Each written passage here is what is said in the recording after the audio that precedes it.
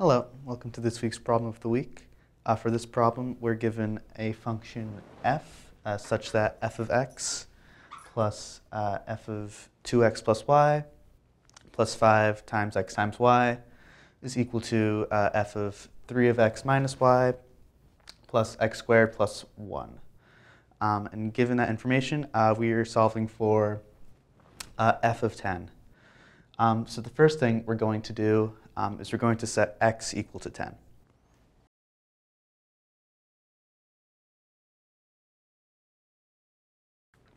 All right, so now that we've done that, we see that f of 10 plus f of 20 plus y plus 50 times y is equal to f of 30 minus y plus 100 plus 1.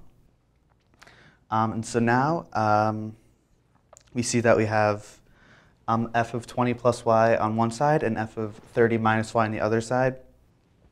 So a way that we can deal with this is to figure out what value of y would set these two equal to each other, so we can just cancel them out.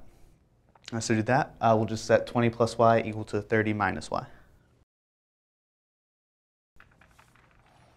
So as you can see, we just set 20 plus y equal to 30 minus y, and then we can find that y is equal to 5. So now in this equation, what we'll do is we'll just plug in y equal to 5.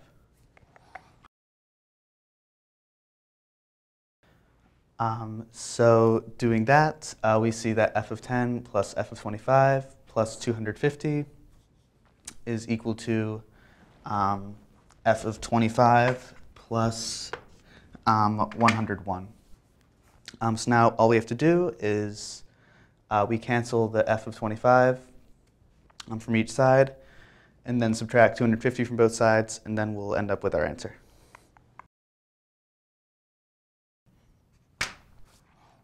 So as you can see, just some fairly basic addition. Cancel out these, and then we have 101 minus 250, and we find that the final answer is f of 10 equal to negative 149. Thank you so much for watching this week's problem of the week.